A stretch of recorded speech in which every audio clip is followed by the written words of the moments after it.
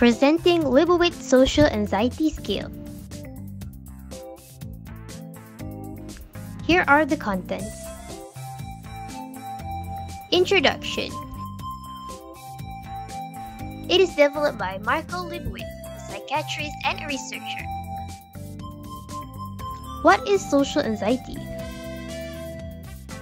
According to DSM-5, it is known as persistent fear of one or more social or performance situation in which the individual is exposed to unfamiliar people or to possible scrutiny by others.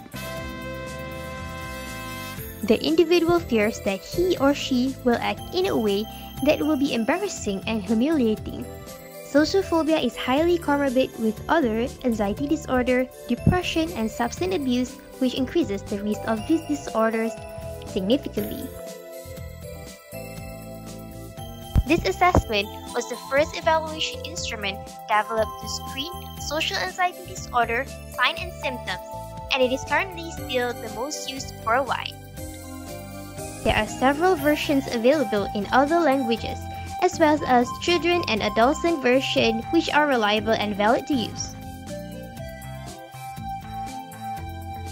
The purpose of this assessment are to assess the range of social interaction and performance situations that individuals with social phobia may fear or avoid. It is also to measure the severity of social anxiety disorder symptoms and changes of the symptoms over the course of treatment. It is a screening instrument which helps practitioners whether the person needs treatment or not. This assessment can be done by clinician-administered and self-administered, and the assessment takes about 3 to 10 minutes. This assessment consists of 24 item scales, 11 items related to social interactions, and the rest to public performance. The indication for this assessment are social anxiety disorder, major depression disorder, and substance abuse disorder. The contraindications are client with poor insight and poor cognitive function. Administrative procedure. For each item, ask how anxious or fearful they feel in the situation. Then, ask how often they avoid the situation. If they come across a situation that they ordinarily do not experience, we ask them to imagine what if they were faced with that situation. Bear in mind that it is in the past week. Both scoring for anxiety and avoidance are from 0 to 3. For anxiety, 0 indicates none, 1 indicates mild, 2 indicate moderate, and 3 indicates severe. As for avoidance, 0 indicates never, 1 indicates occasionally, 2 indicates often, 3 indicates usually. Sum up the score for each item for interpretation.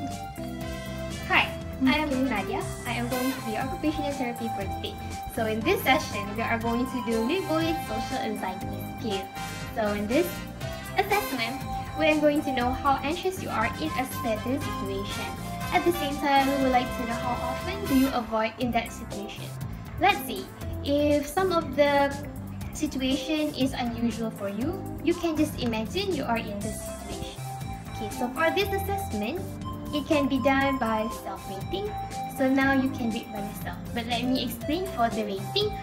Okay, so for the fear, the anxiety, it is rated 0 to 3, 0 for none, no anxiety at all, 1 for mild, 2 for moderate, and 3 for severe. As for the avoidance, 0 for never, 1 for occasionally, 2 for often, 3 for usually. So now you can rate it. Okay.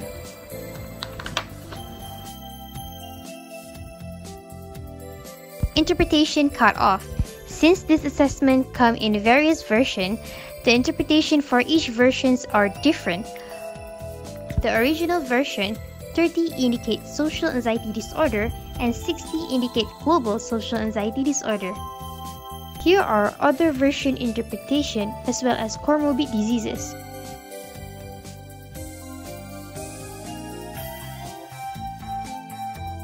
For psychometric properties, we focus mainly on the original version. Reliability. Their internal consistency indicates excellent. For validity, the conversion validity indicates strong. Discriminant validity also indicates strong. Advantages. It has broad coverage for both performance and interaction-related anxiety. The total score is often used as an index of current impairment due to social phobia. The self-rated version can be utilized efficiently in pharmaceutical trials, which often rely on repeated assessment. Disadvantages. It does not assess the cognitive or psychological aspect of social phobia. It's also not a comprehensive measure for symptomatic improvement during treatment.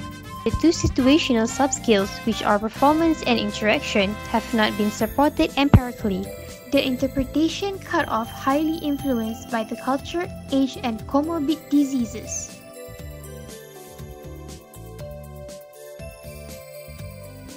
From the previous info, we can conclude that Liebowitz social anxiety scale is not suitable in Malaysian population as it is culturally specific and may influence cut-off scoring for interpretation. Some people may experience the language barriers as it does not provide it in Malay version. Sometimes the meaning of a particular English word might change while finding a suitable substitute in translating the statement. Thank you for tuning in.